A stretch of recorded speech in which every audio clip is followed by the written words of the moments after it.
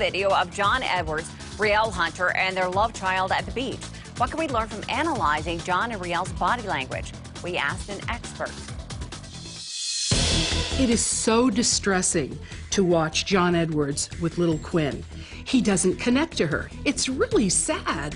Yawning, looking at his watch, the former presidential candidate appears distracted while his 4-year-old plays in the surf. The revealing details from Dr. Lillian Glass.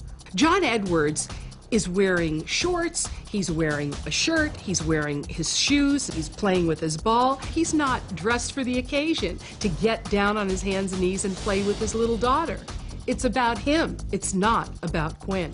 Cameras captured the two on a North Carolina beach last week during a Hunter-Edwards rendezvous. Then on Father's Day, Edwards is gone, but his former mistress plays with their daughter.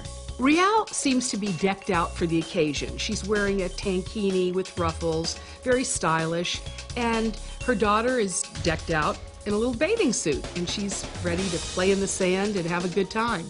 But Reile seems like she doesn't want to get dirty. So this little girl doesn't seem to be engaged by her father or her mother.